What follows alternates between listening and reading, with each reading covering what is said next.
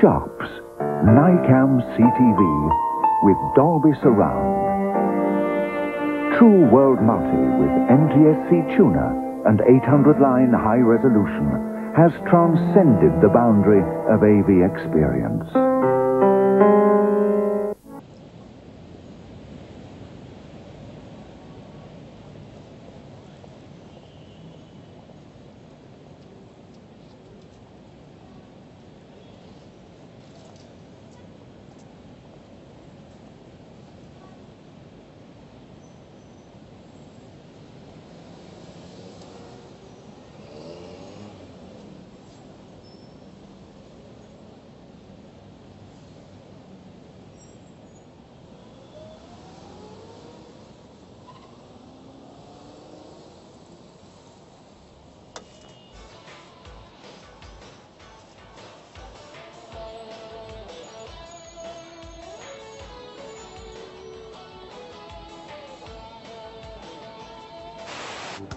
Excuse me, miss?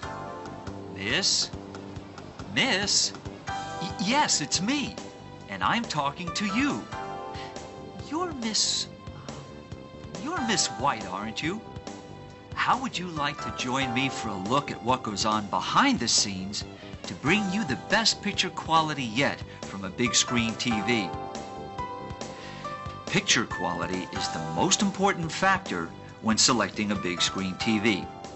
First, please push the button marked Standard to reset the picture mode to flat.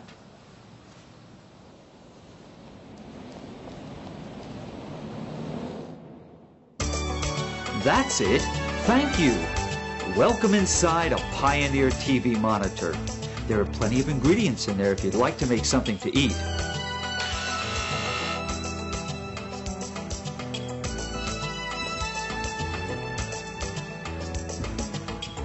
Or maybe you'd rather have a pizza delivered instead.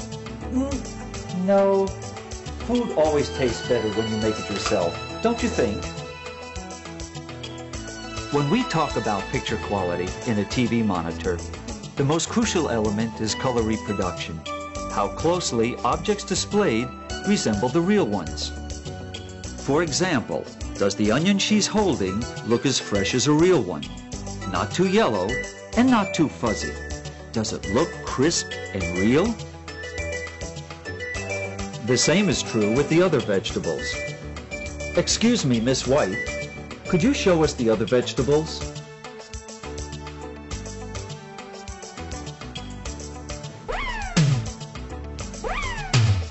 Thanks a lot. On a good TV monitor, vegetables should look as fresh and delicious as those in your kitchen. Foods are a good reference object to measure the quality of image reproduction. If those being displayed can stimulate your appetite, you have a good monitor. Another good subject for checking picture quality is the human face. A good monitor can reproduce skin textures as natural and lifelike as the real thing, even in a bright setting like this. Give us a big smile, please. Image reproduction refers to the overall performance of a monitor. To achieve top quality image reproduction, a monitor must possess superb specifications throughout, including focus, contrast, and color rendition. Thanks to a number of innovative technologies, this year's lineup of Pioneer ProVision monitors boasts better balanced, more realistic images than ever before. Let me introduce you to just some of the important features that ensure high-quality image reproduction. First is focus. Well, I guess she's busy cooking. Let's take a look at this scene. That's so beautiful, isn't it? This field of flowers can help measure the focusing power of a TV. Does every flower in this field look sharp and crisp to you? To improve the focusing accuracy, Pioneer has incorporated a low magnifying power lens in its new ProVision series. At the same time, our new digital convergence system eliminates color convergence errors, even at the corners. Whoops! I wonder what she's doing now. She should still be in the kitchen. The ProVision's outstanding focusing power is evident in this picture too. See the variety of objects at the corners, all in sharp, crisp focus.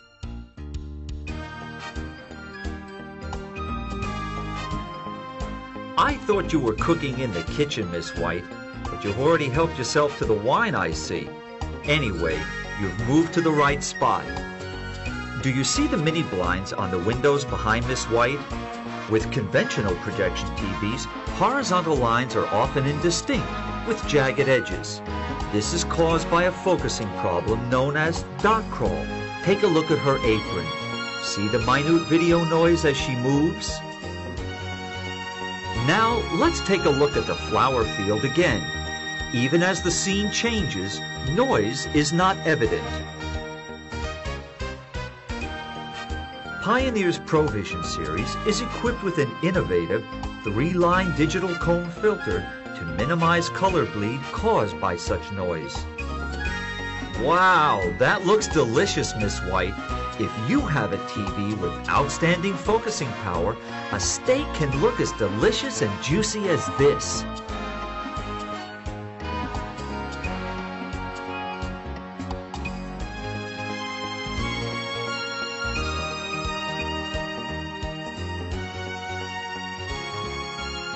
Now that dinner's ready, I think it's time to change the atmosphere too. Miss White, would you please turn around a second?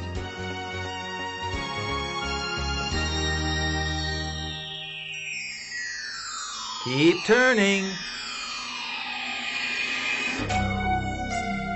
Let's take a look at contrast next. Doesn't she look elegant? Someone in a pure white dress against a jet black background on a conventional projection TV would be outlined by a halo of gray. But take a look at this. Pioneer's ProVision series can produce unmatched contrast between pure white and true black, thanks to its newly developed high-contrast black screen. To create a beautiful picture, projection monitors are required to produce high-contrast images where the lighter spots are reproduced brighter while the darker spots appear darker. Sorry to make you wait so long, Miss White. I've made a reservation at a gorgeous restaurant just for you. Even though projection monitors are basically designed to produce high-contrast images, many still have difficulties in reproducing sharp details in dark scenes. This can best be checked by watching a nighttime scene.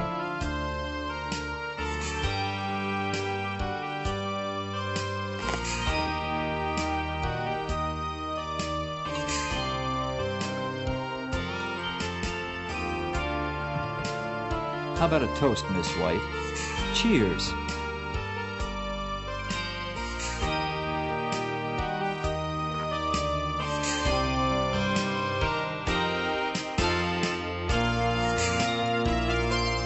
Whoops, I almost forgot. My story on picture quality isn't over yet. I thought you must have been tired of staying indoors, so I brought you to a tropical beach. Now, what do you think about this place?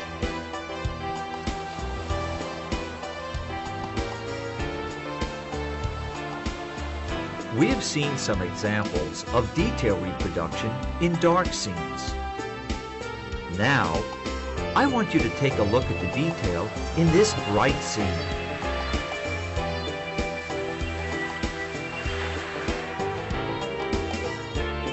With other projection monitors, the white areas of the image, such as her dress and the clouds, are often reproduced with a yellowish tint. To reproduce pure white, Pioneer invented the linear white circuitry for our ProVision series. What do you think? As you can see, Pioneer offers you natural, more realistic imagery production by achieving the highest levels of focus and contrast. Of course, color is one of the most important factors in image reproduction. And with Pioneer's High Contrast ProVision series, you can always enjoy true-to-life colors. Welcome home, Miss White. How was your trip inside your TV monitor? Whoa! I think it may be cold, but would you like a piece of pizza?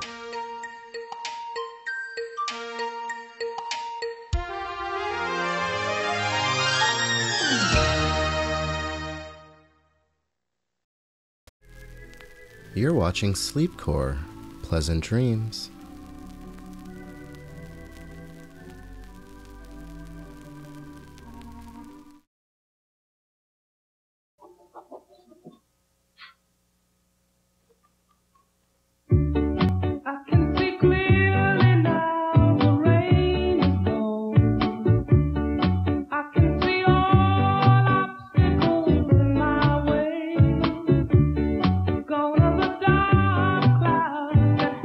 Presenting the RCA 52-inch projection screen home theater.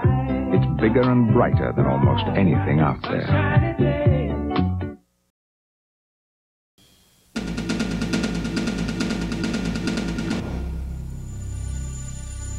As everybody knows, there's more than one way to look at the world.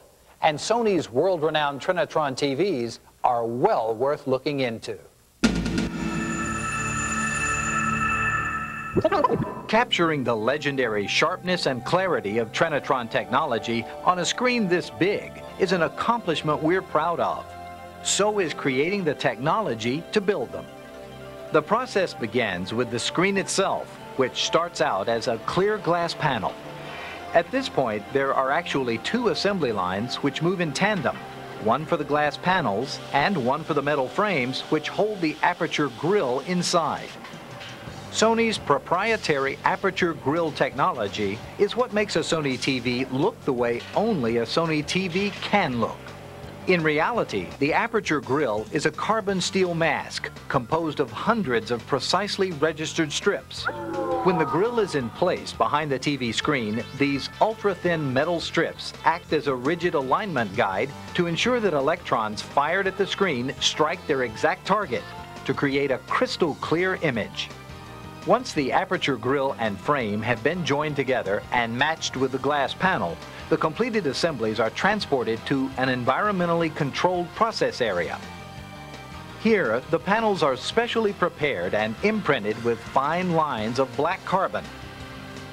3 different sets of phosphor stripes, green, blue, and red, are then applied between the carbon lines. The glass back of the Trinitron tube, called the funnel, is joined to the panel assembly, and the electron gun is inserted. Just like the smaller tubes used in our Sony projection TVs, a vacuum is applied and the entire CRT unit is sealed. Finally, the CRT is assembled into the chassis along with the electronics and audio speakers. The completed unit is tested and another top-of-the-line Sony Trinitron TV is on its way to market.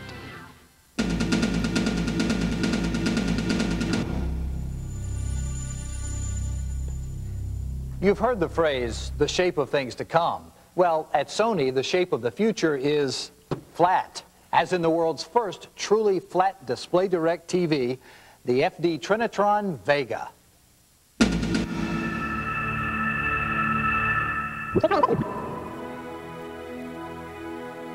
The Vega's flat screen design is more than just a fashion statement. It's a combination of engineering breakthroughs that make these new Sonys flat out better.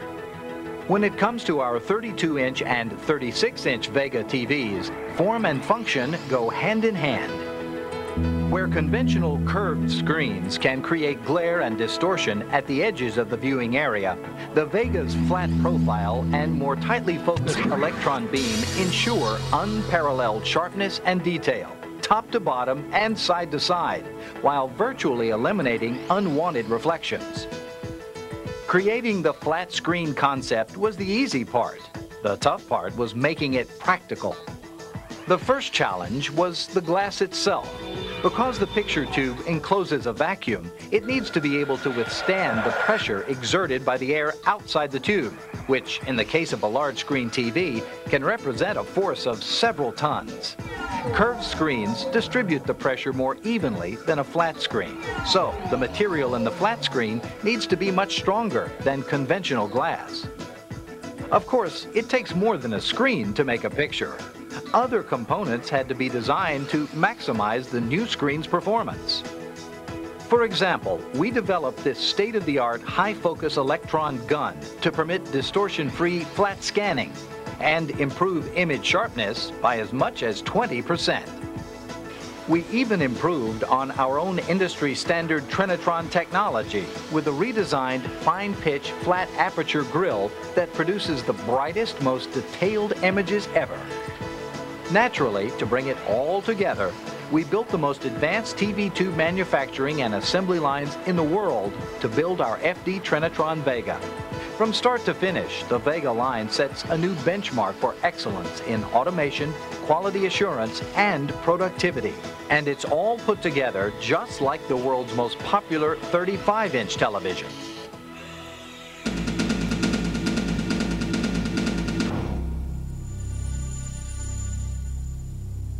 Building superior products is a big part of the STCP story, but so is building a competitive company for the future. And with the addition of the American video glass production lines, STCP has become the world's first fully integrated manufacturer of direct-view televisions.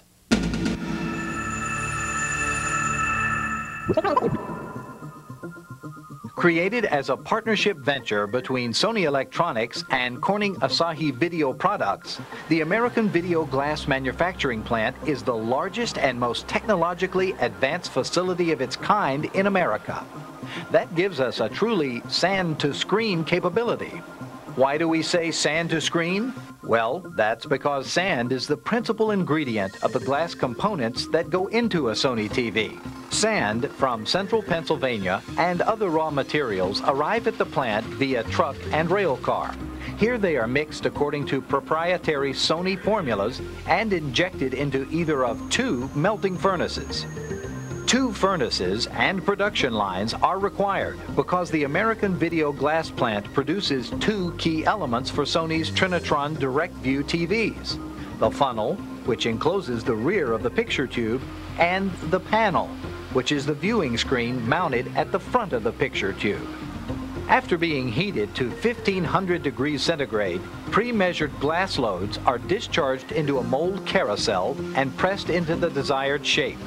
The hot glass forms are then transferred to a conveyor line and allowed to cool. The partially cooled forms travel along a conveyor to a variety of robotic workstations for finishing and inspection. Up to this point, the two lines seem nearly identical, but the end products are very different. Proper shape and material integrity are essential in funnel production. That's because in the finished TV, the funnel must perform as a precision vacuum device capable of withstanding high temperatures, pressures, and mechanical stresses over the life of the product.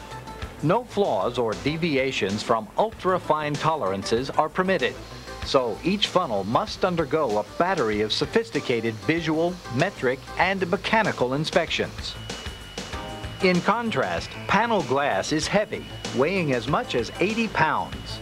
Panel glass also differs from funnel glass in two other key respects. First, the glass formula includes chemical coloring agents that give the screen its characteristic smoky tint to enhance the quality and brightness of the colored TV image. Second, since the panel glass is the viewing area of the TV, it must be finished to the same demanding optical standards as camera lenses and eyeglasses. To achieve that precision, the panels are subjected to a three-stage polishing operation. Polished panels are then inspected by a human operator to detect any physical flaws or variations in color and clarity. To ensure compliance with rigid quality and process specifications, both lines are controlled from central computer rooms, featuring state-of-the-art process control systems and software. In the end, all all that care pays off in specialty components that are to video glass what Sony TVs are to consumer electronics, the absolute benchmark of quality and performance.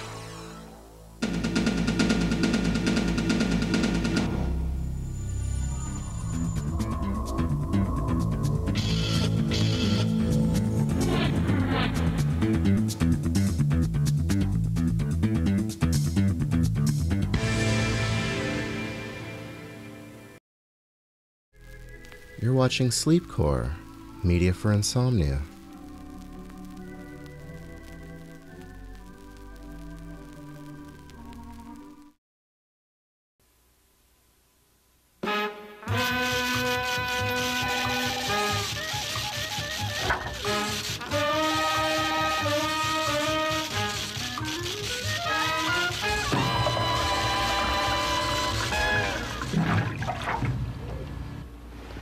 Hello, I'm Chris Thompson, meteorologist for WPTF-TV.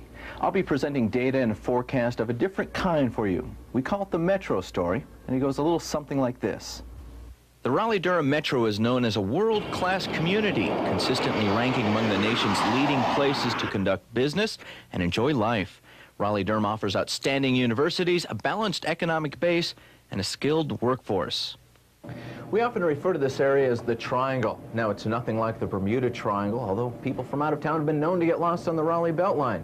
Before we continue, let's look at a brief film about Research Triangle Park. The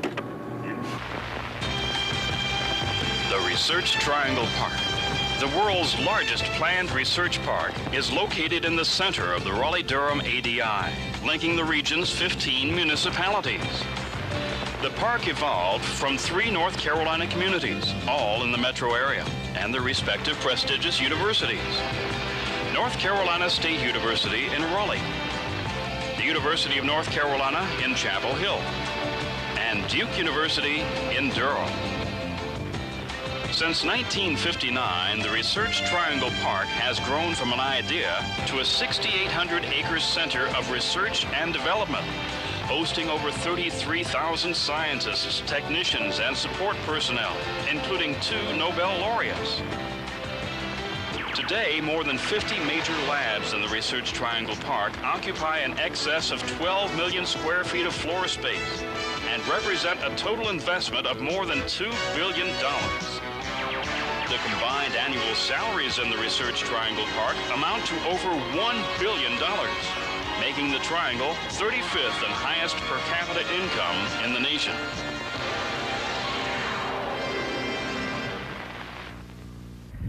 By the way, the Triangle also has the highest number of PhDs per capita in the country. Our brainy viewers are just a part of the Raleigh-Durham area, WPTF-TV's metro area. North Carolina is the nation's 10th most populous state. 2 of our state's 8 medium-sized cities are in the WPTF-TV metro area. Raleigh, the state capital, and Durham, also known as the City of Medicine. About 700,000 people reside in over 281,000 households in the Raleigh-Durham metro. The metro area's 1988 per capita income of over $18,000 was 126% of the state average. Actual consumer spending per household in the metro is over $17,000. Which is $1,400 more than the state average. WPTF-TV's metro area is clearly upscale. On another positive note, 43% of all retail sales in the ADI were made in the 4 metro counties by 37% of the ADI's population, leaving the other 18 rural counties to split the remainder. A special note to viewers of this program in other cities. On the following chart is a cost of living comparison between several areas in the United States and communities inside the metro viewing area. The national average is an index of 100. Suffolk County, New York represents a high of 155.7, and Houston, Texas represents below average with a 99.3. Cities like Los Angeles come in with 124.1 and Atlanta with 101.4, serving as indicators of cost of living in those regions. Chapel Hill falls in at 107.3, followed by Raleigh at 102.4, and then Durham at the norm with 100.4. This may help offer some perspective when viewing data on income and spending. Other economic indicators show a 1990 unemployment rate of 2.4% compared to the national average of 5.4%. This is due in large part to the balanced distribution of employment in the economy and continuing industry growth in the triangle. The four largest areas of employment are services, government, trade, and manufacturing. Another fine desktop presentation. We have just a few more population stats before we go on. Raleigh-Durham ranks 9th in college dormitory populations. 11.6% of the population make up the 20 to 24 age group. Over 70,000 students are enrolled in the region's 9 colleges and universities. This supports the percentage of people under age 35. Men and women of working age 20 to 64 make up 63.6% of the population, and it's far from retirement haven, with 90.5% of the entire population under age 65. Before we continue with Arbitron and Nielsen and you, I'll have an economic forecast. But first, this word about the quality of life here in Central North Carolina. From the rolling western mountains to the clear blue eastern sea, North Carolina is home to you and me. Anything you could ever want is right here waiting for you. Buy and enjoy North Carolina. The Winn-Dixie Scholastic Athlete of the Week with Mark Barger, WPTF TV Sports. Maggie Petty gets a lot of attention on the Wilson Hunt soccer team, though not all of it's appreciated. But Petty is shaking it off to score 29 goals this season for the Warriors, 104 in her career. In the classroom, Petty carries a 3.3 grade average and hopes one day to be a teacher herself. Maggie Petty, this week's Scholastic Athlete of the Week. Catch this week's Scholastic Athlete on WPTF TV News, primetime at 7 Friday. Now with a forecast of a different sort, here is meteorologist Chris Thompson with a 1991 market forecast for Raleigh-Durham. Thank you, Johnny, our mysterious voice for today. Things are still sunny. The Triangle area, while not recession-proof, may fare better than others in the state and nation. According to the Raleigh-Durham Regional Association, who furnished these figures, many economists see a recession shorter and milder than most, with a rebound in the latter half of 91. Looking at Wake County in the region, unemployment rates are projected to be 3% in 1991, compared to the projected national rate of 6.5% to 7%. Continuing recent trends, the unemployment rate in all likelihood will be among the lowest in the U.S., although it is a slight increase from last year's 2.5%. Now, looking at retail sales, we have projected an increase of 4% to $3.56 billion in 91, based on previous non-boom years and excluding new car and truck sales. Now, to wrap it all up, the economic forecast for 1991 reflect a continuation of stabilizing and consolidation of the past few years. Growth around here was superheated in the mid-1980s, but today we have moderate growth. We also have some fresh census figures just in. The percentage of growth from 1980 to 1990 in Wake County was 40.5%, compared to 31.7% for the region, 12.7% for the state, and to the U.S. average of 9.8%. Looks like the metro has a firm foundation. We'll look at some more hard figures from Arbitron and Nielsen in the final portion of our program. They were homesick and they were anxious for something to happen, but they were also, their spirits were very up. Just a great feeling that we got to cover something that was so important to this area. I know it made their family and friends feel good that their loved ones were okay over there. It gave me a feeling I've never had as a reporter. Congratulations to our Bob Phillips and photographer David Powell, winners of the 1990 North Carolina Associated Press Award for their news series, Fort Bragg Soldiers in Saudi. Okay. The metro audience inside WPTF TV's viewing area is the driving force of the market. The folks with jobs, education, and disposable income that advertisers want to reach. An NBC affiliate, WPTF TV is your most efficient vehicle for these viewers. If we look at the February 91 Nielsen's, we see in the metro a competitive and equal share in prime with WRAL, and nowhere near as much in rate. February Arbitron shows a similar distribution among all 4 stations, making WPTF TV your metro station. Now that we have the Metro viewers well in hand, WPTF TV takes a giant step forward in reaching outer communities as well.